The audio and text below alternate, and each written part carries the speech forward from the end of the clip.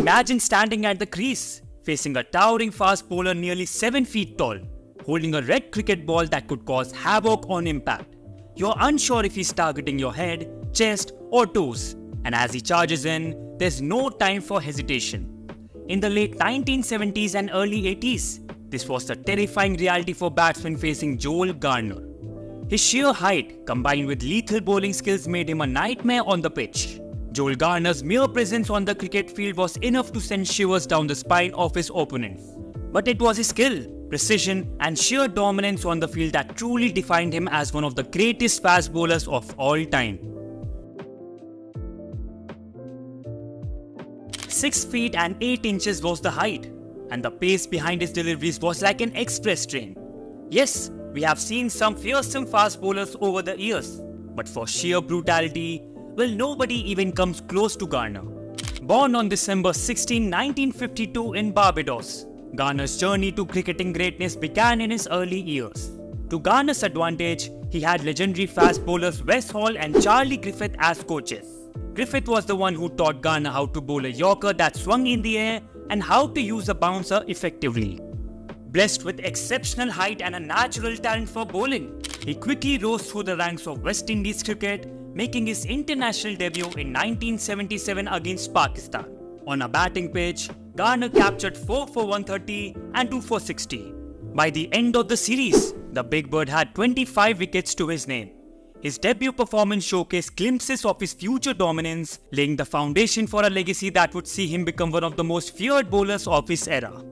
His debut in the shorter format was equally impressive. His figures read 9 overs with 3 maidens giving away 27 runs and 3 wickets. Throughout his career, Garner's ability to consistently deliver lethal spells of fast bowling would make him a linchpin of the West Indies' legendary pace battery, leaving an indelible mark on the sport. Garner was quite often unplayable and almost always unhittable. Garner would just glide to the wicket in a rhythmic, relaxed manner before releasing the red cherry in one fluid motion. It all seemed so effortless, like a bird in flight. His sheer height meant that even a good length delivery would rear up uncomfortably towards the batsman's ribcage. And when he pitched it short, it was like facing a missile coming at you. His accuracy and control were impeccable, making him a fearsome prospect for any batsman. Garner's most famous attribute was his devastating yorker, delivered with precision and venom. Batsmen around the world trembled at the thought of facing his toe-crushing deliveries.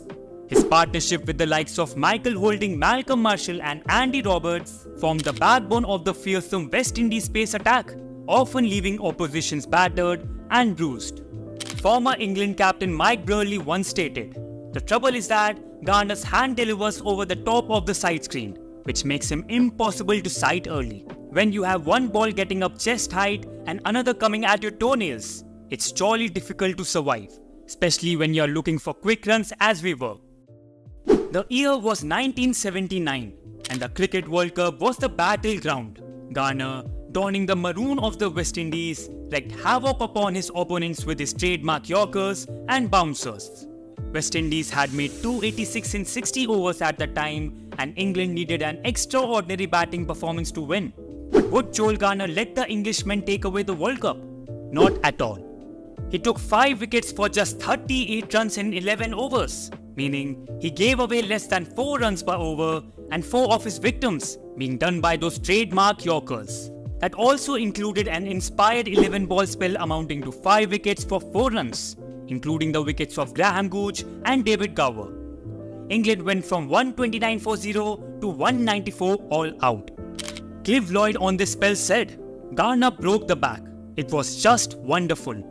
His dominant bowling performance led West Indies to a huge win by 92 runs, in turn lifting their second consecutive World Cup.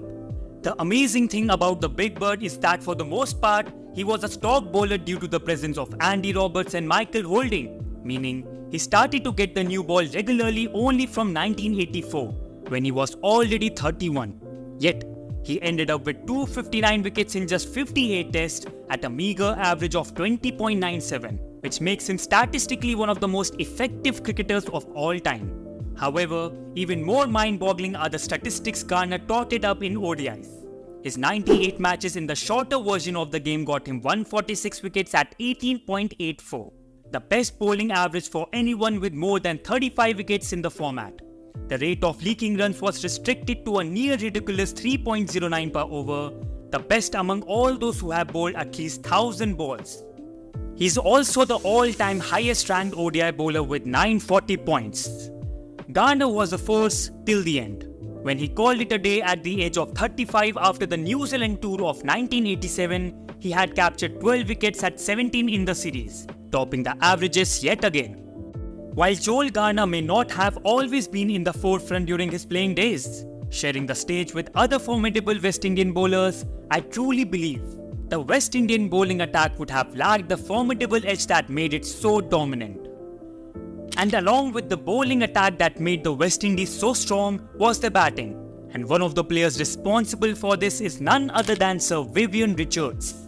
Click on the video being displayed on your screen to explore the electrifying brilliance of the Master Blaster and his enduring impact on the game of cricket. Don't forget to like, share and subscribe to my channel for more videos like this. And until next time, keep watching this beautiful game. See you soon.